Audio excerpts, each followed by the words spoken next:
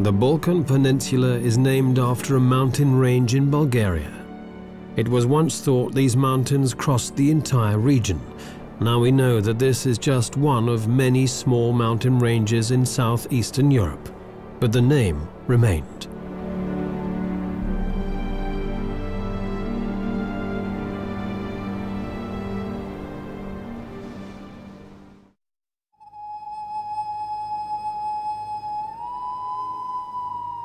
Dumitor lies in the north of Montenegro.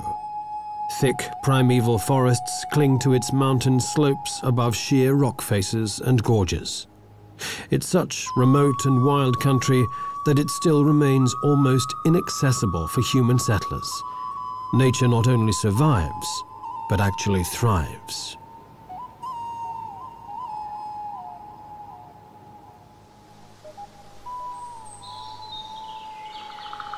This is a truly ancient forest. These 50-meter-high black pines have stood for half a millennium and are the last of their kind in Europe.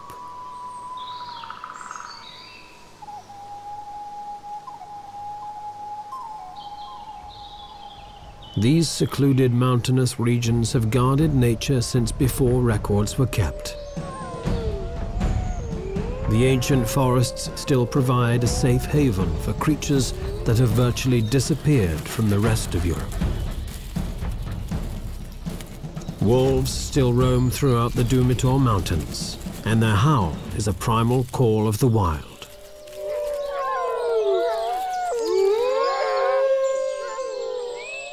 A pair of honey buzzards nest above them.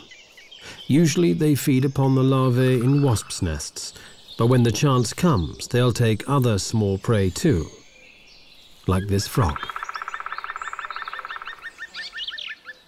Next to the buzzards, a black woodpecker has hollowed out its nest. The honey buzzards have only hatched a single chick, but it's rapacious. But the woodpeckers have a far noisier and larger family to feed.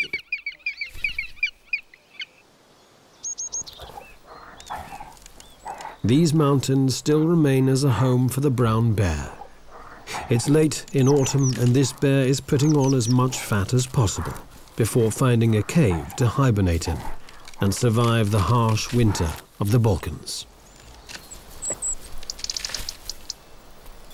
Another animal that survives in the wilderness of Dumitor is the lynx.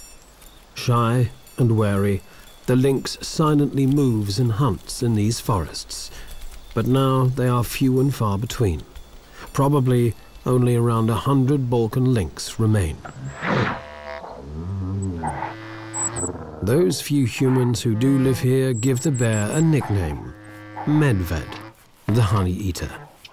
And it's a suitable name, for its fat belly is almost entirely the result of honey plundered from many beehives. Bears seldom, if ever, leave the protection of these forests that cling precariously to the more gentle mountain slopes, but then abruptly end.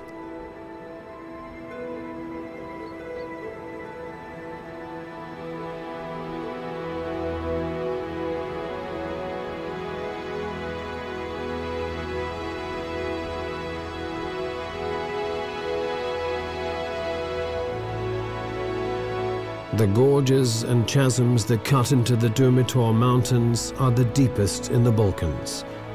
There are no natural access routes down into them, even for bears. These deep gorges remain pristine.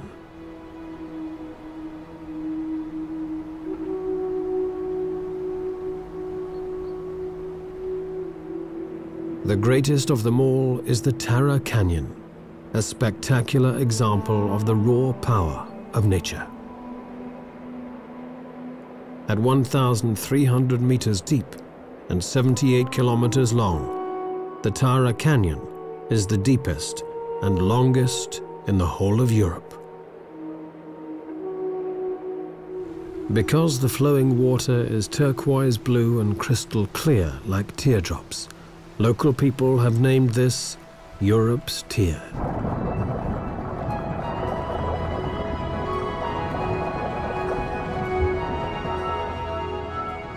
swimmers like the European otter are able to get to the bottom of the canyon.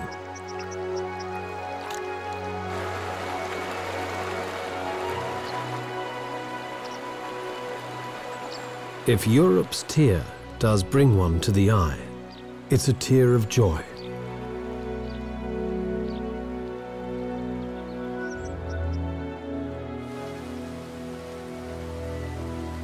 Dumitor's status as a national park has given the canyon protection.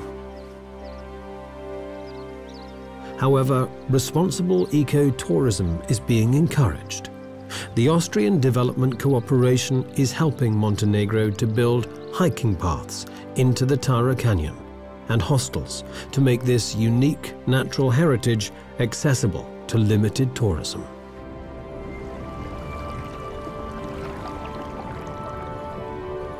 Once in the water, the European otter is in its element. With a streamlined body, the otter swims effortlessly through the river while it hunts its prey, often river trout.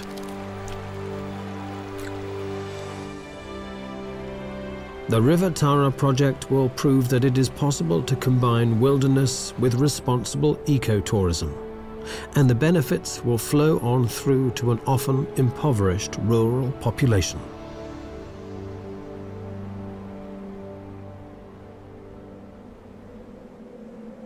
Over 1,000 meters above the Tara Canyon lies an almost barren landscape.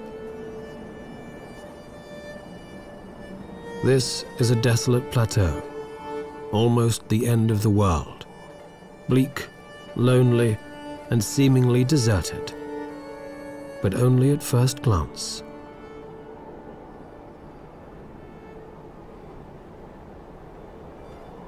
People still live here, forgotten by time and isolated by their environment, but yet very much a part of it.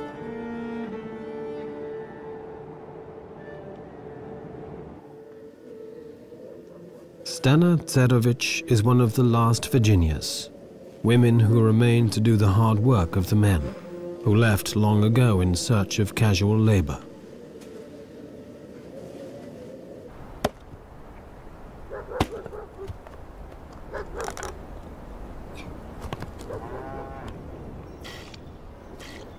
Stana remained with the farm and the animals and the daily struggle to survive.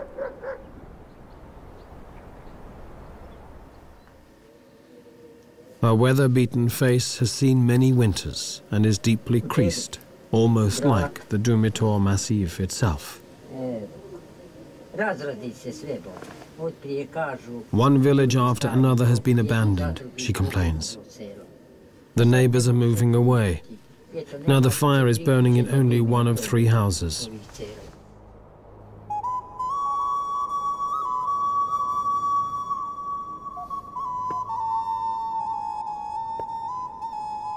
Stana has always lived here in Dumitor.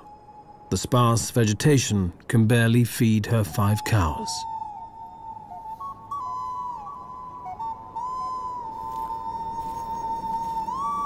Everywhere she goes, she always carries a weapon. But just who gave her the old rifle remains her secret. And why does she carry it? To keep the wolves at bay. There are only a few people left around here, she says, and then adds, it is difficult to live up here. She keeps a wary eye on her surroundings. Experience has made her vigilant.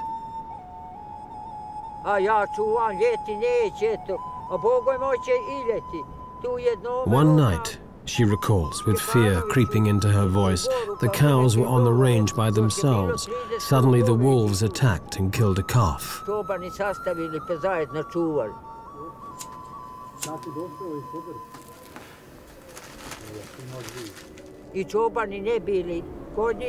The wolves took the calf by the throat and would not let go, even when she tried to chase them away. They were not afraid of us humans, she continues.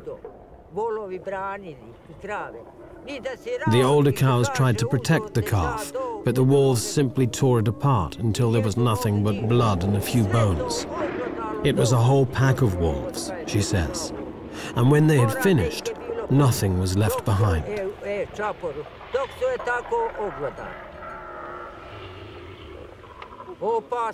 Stana is certain that wolves out hunting are dangerous.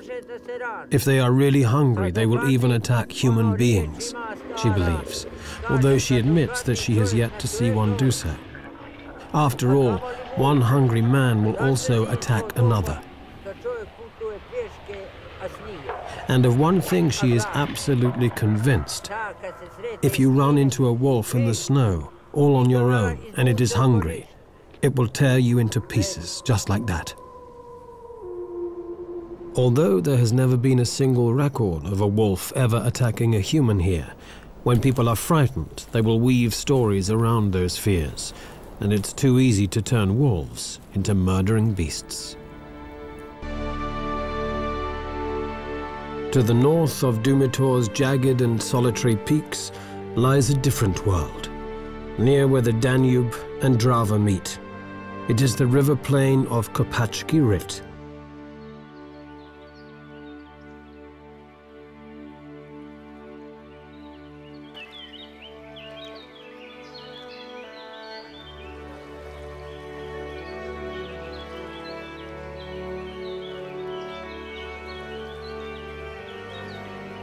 Kopacki Rit is in the east of Croatia. Stretching out across the Pannonian lowlands, this is one of Europe's most extensive and important wetlands.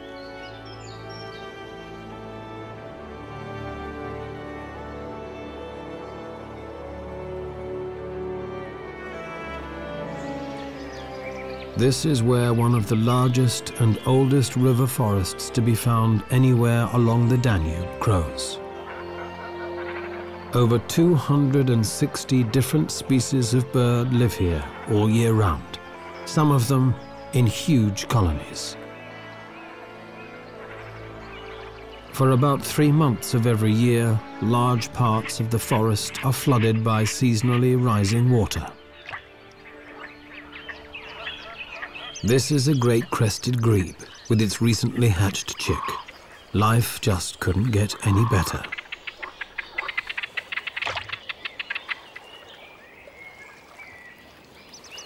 While sitting comfortably and securely on the back of one parent, the other feeds it a small fish. But against its wishes, the chick has to take a swim now and again.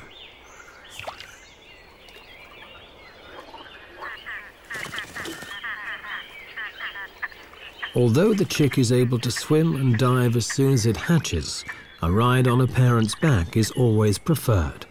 But when both parents are busy, the chick won't get its own way.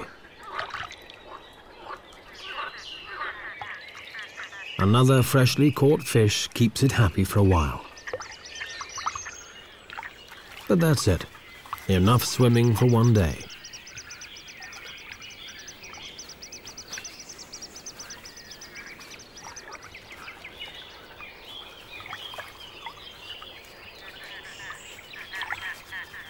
Persistence will always win in the end. At last, the chick can snuggle down between its mother's wings once again. For the moment, Kopacki Rit seems like paradise. But danger still lurks, though. For once, this was a war zone. During the Croatian War in 1991, the front line went straight through this area. Large tracts of the wetlands were mined. Most of the mines have now been cleared, but some were never found, and they can be moved by the floodwaters from place to place. A zone declared safe today could be. It's a paradox of war. Keep people out, and nature returns. The Kopacki Rit forests were once a hunting ground for the Habsburgs, and then later for high-ranking Yugoslav politicians. Since the mines were laid, the hunters have stayed out.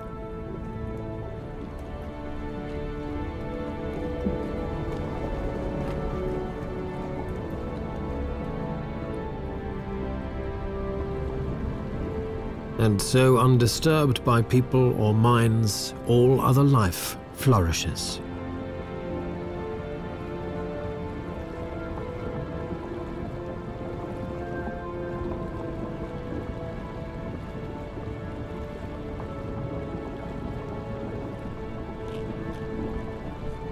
There are over 40 species of fish in these wetlands, and their abundance helps maintain the densest population of white-tailed eagles anywhere in the Balkans.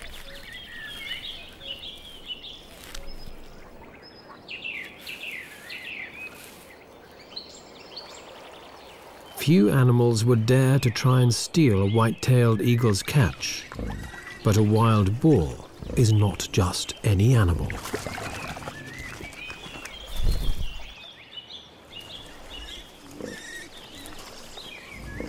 If anyone is brave enough or foolish enough to wander into Kopachki Rit despite the risk of the mines, they'd be wise to follow the boars. With a sense of smell so well developed that a boar can find even the smallest of buried truffles, strange-smelling mines are no problem to avoid. And in fact, the trails and clearings used by the wild boars are reliably mine-free.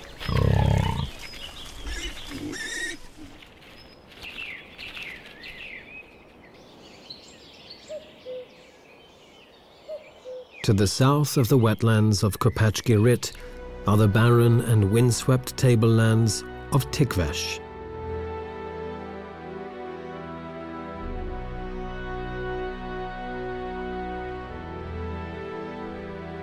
This is Macedonia, and Tikvesh is now the Balkans' last stronghold for vultures.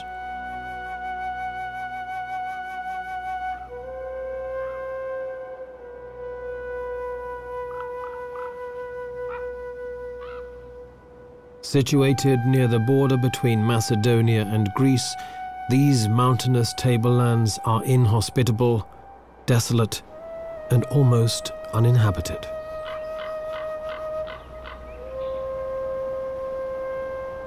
Clouds move ominously across a landscape stretching to infinity, where the boundary between sky and earth becomes blurred.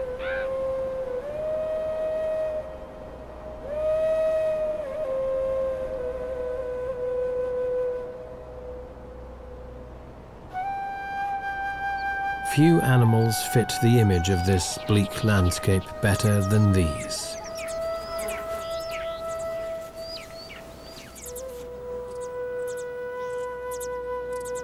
Griffon vultures in particular like to live in these rocky mountains, where the thermal updrafts can carry them up high with little effort.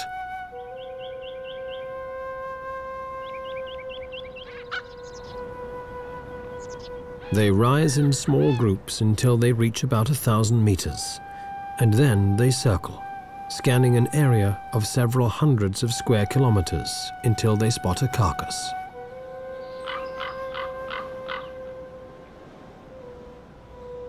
Griffon vultures normally live in large breeding colonies, building their nests on steep rock faces. These vultures were once widespread throughout the Balkans, but in the last 100 years they've been reduced to only a few breeding pairs. Toxic baits have helped to decimate them, but they've been hit even harder by the gradual disappearance of livestock. The vultures are carrion eaters, and each bird needs around half a kilo of meat each day. But now there are fewer carcasses of sheep, goats and cows, which they can rely on. And to make matters even worse, there is competition. Even when in flight, vultures are constantly harassed by ravens. Intelligent birds, they learnt long ago that where vultures settle, there is also something in it for them. The vultures have spotted a dead cow, but a gang of ravens is already there. As soon as the vultures try to get to work on the carcass, the ravens start pulling at their tails. Bad table manners it may be, but an effective strategy to distract the vultures.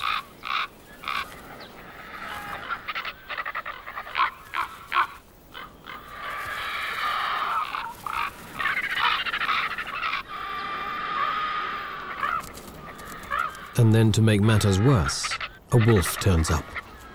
The vultures have had enough, but the ravens hang around.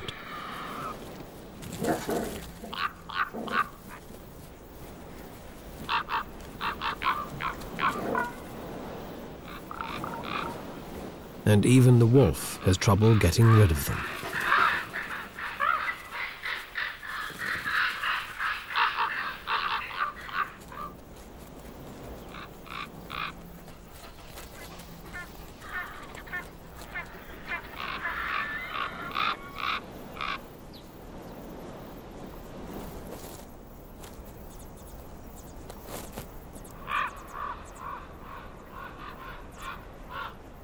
This desolate plateau is the last stronghold for the griffon vulture in the Balkans.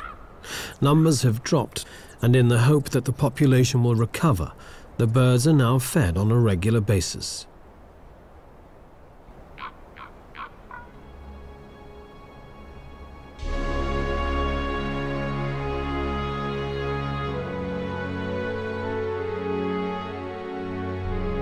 This is Skadarsko Jezero, or Skadar Lake.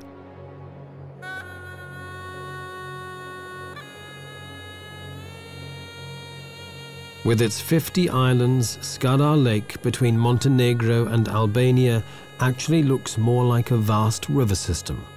But it's the largest lake in the Balkans, almost 50 kilometers long and up to 15 wide.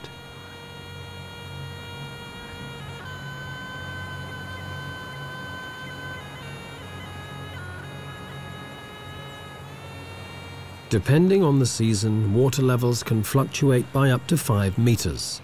In ancient Greece, there was a saying, Panta rei. Everything changes. Nothing stands still. Only change is constant.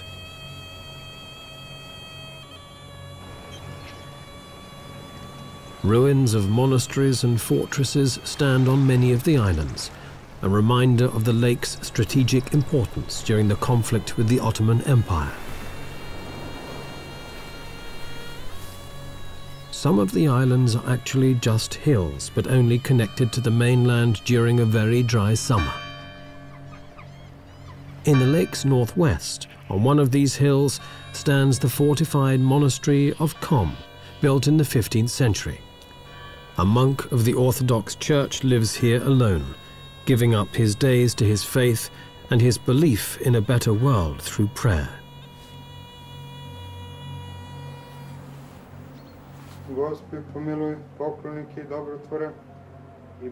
His day is structured around an ancient ritual. The liturgies of the hours, 8 of them every day. He believes that the ceaseless prayers join together to become a force for good, to help create a better world. In early summer, the sound of prayer is broken by the calls of thousands of birds. Skadar Lake is one of the most important resting and breeding grounds for migratory birds in Europe. The part of the lake belonging to Montenegro has been a national park since 1983, and the Albanian part was declared a park in 2005. At this time of the year, water plants are spreading out their leaves, and dense reed beds are growing around the shores. The floating carpet of water lilies makes this a safe breeding ground for terns.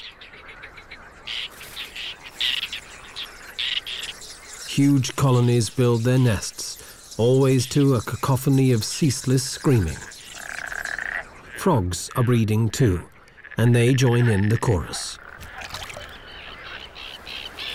These floating islands are a sanctuary against predators, but it can be confusing. Not every tern finds its way back to its own nest straight away.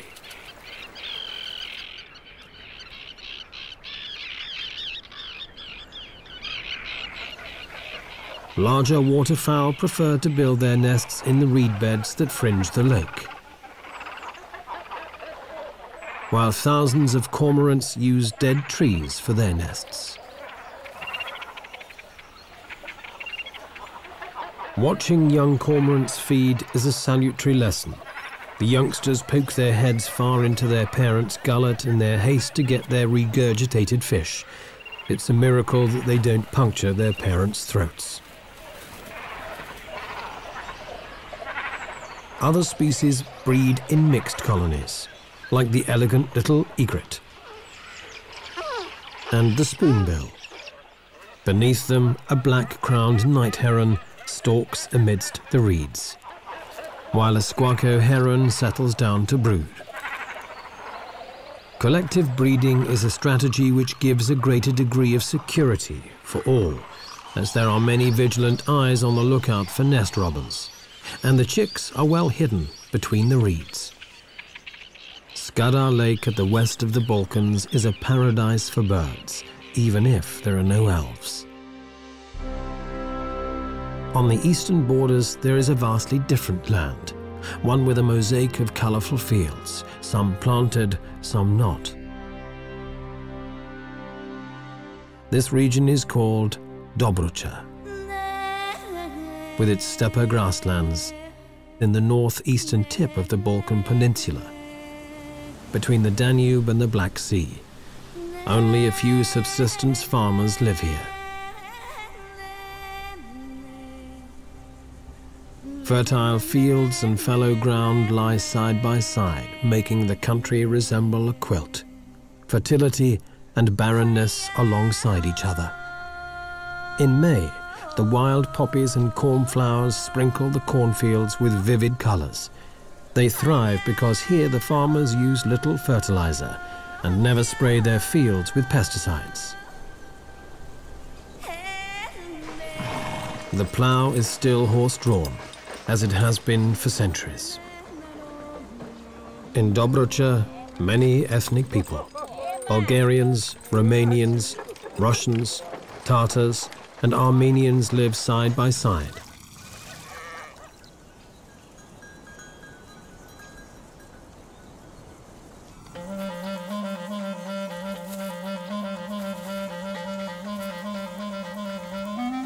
The grasses have been grazed down by sheep, making this an ideal habitat for specialized steppe dwellers, like European ground squirrels. In daylight, these small rodents leave their tunnel systems to come to the surface and search for roots, tubers, and insects. Stokalu are some and fertile zoners, so the trees of Bruja are here. With the Stokalu and the ground squirrel are well camouflaged if they remain still, or also impossible to spot a grass. The European bee-eater is the exact opposite. These gaudy cave breeders flaunt themselves with their colorful plumage. Whether flamboyant and colorful like the bee-eater, or drab and inconspicuous like the curlew and squirrel, they all have something in common. They all require the same habitat: fallow, uncultivated land. Bee-eaters dig their nests into vertical cliff faces, but now so many riverbanks are reinforced, the birds must use gravel pits or abandoned agricultural land instead. But it's no great loss, since the bees and wasps the birds catch in flight are found all over the place.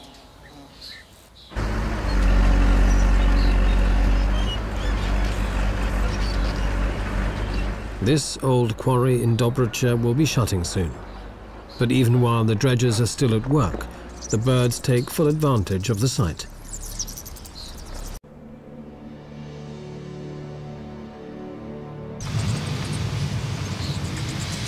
And this year they are joined by thousands of rosy starlings, which suddenly appear and also move into the quarry. This is fairly unusual, for rosy starlings come from India. They spend the winter on the subcontinent, then in summer they normally migrate to the Mongolian and Kazakh steppes. But this year, some traveled west, probably following insect swarms until they ended up in the Balkans, in this stone quarry in Dobrucha.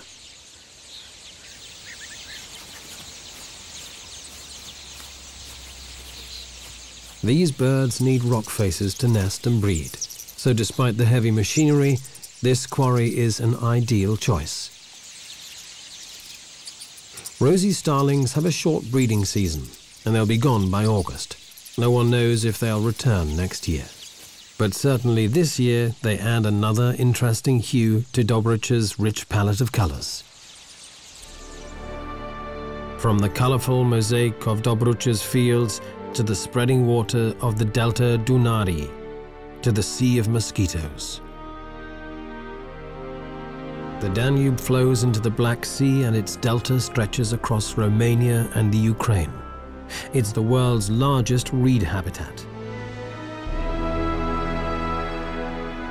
These wetlands are home to 1,000 different plants and over 4,000 animal species. The best known of the birds is the pelican. Its huge pouched bill makes it instantly recognizable anywhere in the world.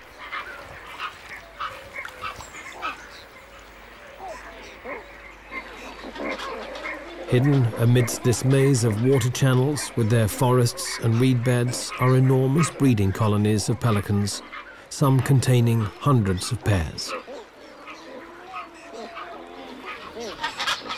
Two pelican species are found in the delta, the Dalmatian pelican and these white pelicans. Every summer, 4,000 breeding pairs fly north from Africa to this delta region.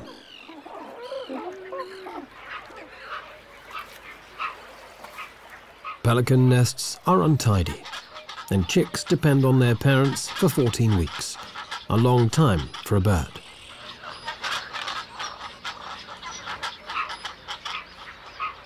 These nesting colonies in the center of the delta are virtually inaccessible and strictly protected. During the breeding season, nobody is allowed to come anywhere near what is the largest pelican colony outside Africa. But no human law could protect the pelicans more effectively than mosquitoes. Everything in nature has a reason, and the mosquitoes are a key element in the delta's ecosystem. They are the base of the food chain.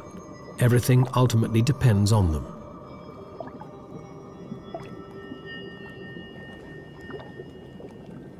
The biomass of mosquitoes in the Danube Delta is quite awe-inspiring.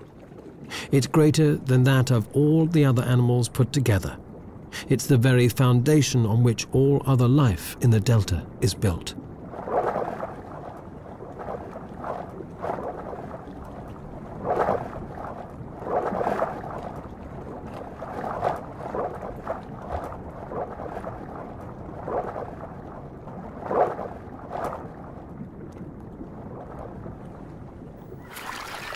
The Danube may well be Europe's most famous bird paradise, and Aleš Toman, a biologist, has spent more than 12 years here, but he's not looking for birds.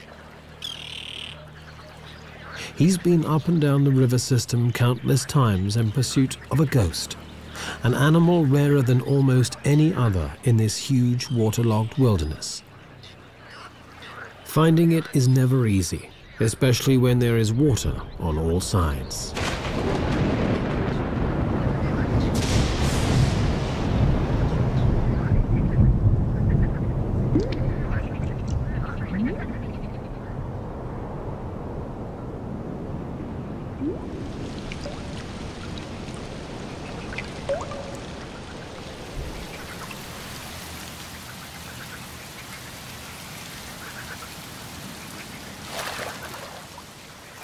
Aleš Toman is searching for the European mink, a shy and cryptic animal belonging to the marten family.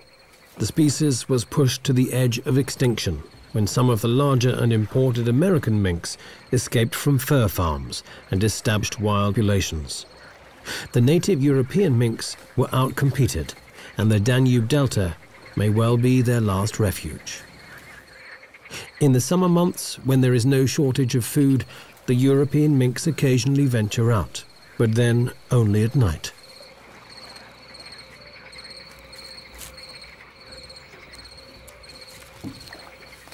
Caught briefly in the spotlight, this animal could be a mink.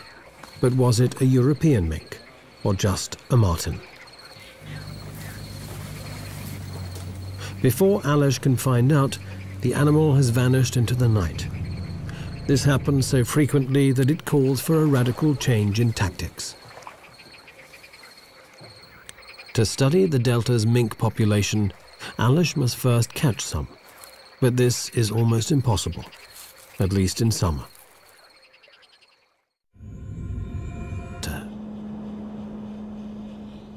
The lakes are frozen. Life seems to have come to a standstill. But only at first glance. Migratory birds from the Arctic have arrived to spend the winter here. The cold is far less intense than above the Arctic Circle, and crucially, the birds are able to find enough food here.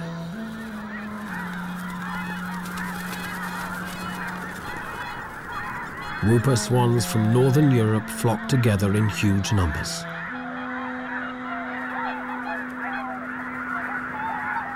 And when 60,000 red-breasted geese take off as one, the sky turns dark. Almost the entire world's population of red-breasted geese migrate every year from Siberia to here.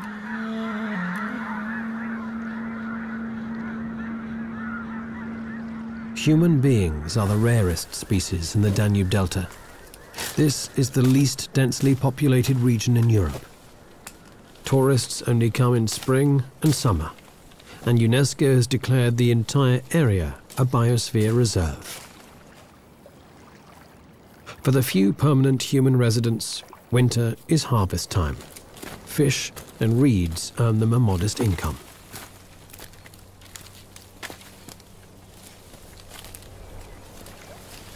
In winter, the fishermen are allowed large catches, but from spring onwards, a rigorous quota is strictly enforced to protect the breeding stocks. Humans are not the only ones to discover that reeds can be used in many different ways. For the harvest mouse, the reeds provide both nesting material and food.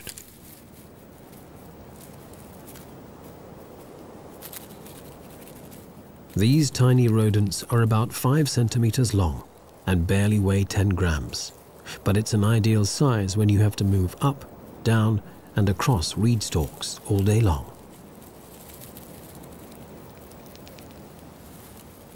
Their tail is longer than their body, but it needs to be. As the mice move back and forth across the shaky and unstable stalks, they often need a safety rope.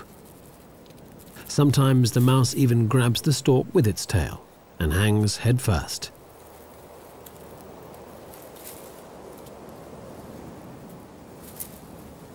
Cute as they may be, harvest mice have many predators. Birds of prey, foxes, snakes, even fish. And the shy and cryptic European minks also have them on their menu. Alish Toman's search continues. In winter months, the mink must also hunt by day, and this makes it far easier to try and observe and even catch them.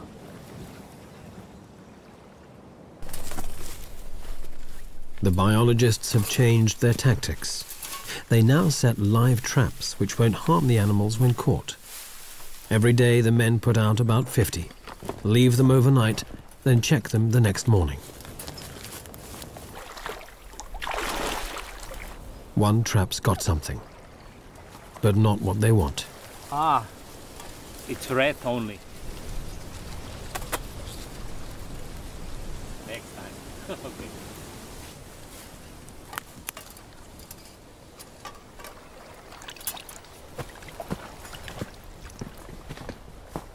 The men proceed to the next trap. Will they be any luckier?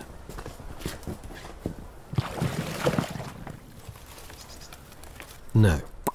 Another dud. Days and weeks pass by without success.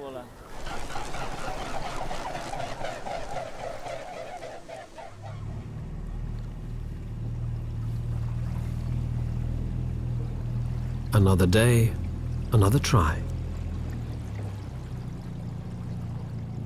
Not many traps left to check now. Hopefully, no more rats.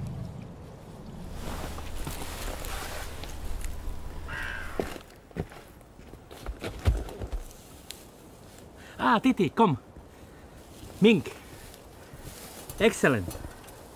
Titi, look, we have mink. And then at last, a mink. Alish Toman has a broad smile all over his face. The captured mink probably isn't so happy. Since the 1950s, the European mink has been losing the battle to its far hardier American namesake. Added pressure from hunting and destruction of its habitat pushed the European mink to the brink of extinction. Now the last remaining populations live in Spain and the Baltic. But the Americans haven't conquered the Danube Delta yet. The mink is checked for health and condition and loses a few hairs for genetic testing. It makes its displeasure very plain. Alish Toman is convinced the data he is gathering will prove that the only surviving healthy and stable population of the European mink is here, in the delta of the Danube.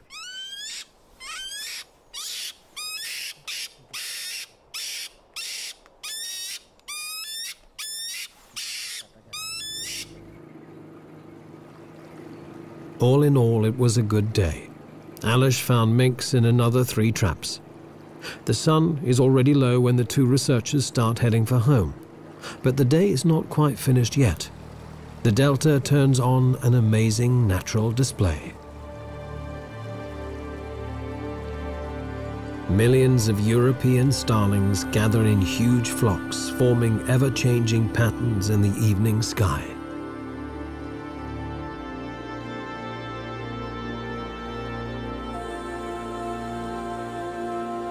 The flock hangs in the air like a swarm of midges, then shifts and changes. For the birds, it's time to find a roosting site for the long, cold night.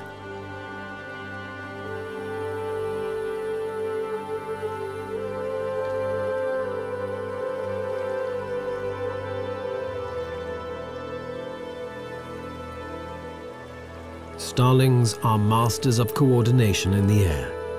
No matter how many or how small the space between, the birds never crash into each other.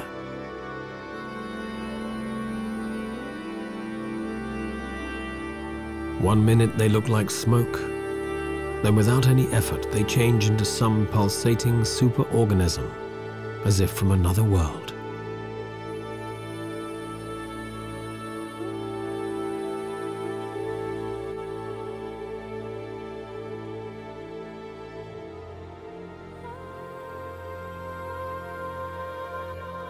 Despite its reputation, the Balkans is not the land of doom and shadow. Instead, it is a magical and beautiful place, always changing, just like the flocks of starlings in the evening sky. The Balkans may still be coming to terms with its recent history of conflict, but it has always been a place where people and their diverse cultures have lived. A place where much of nature is still unspoilt. The wild Balkans are still largely unknown, their treasures so close, and yet still so far away.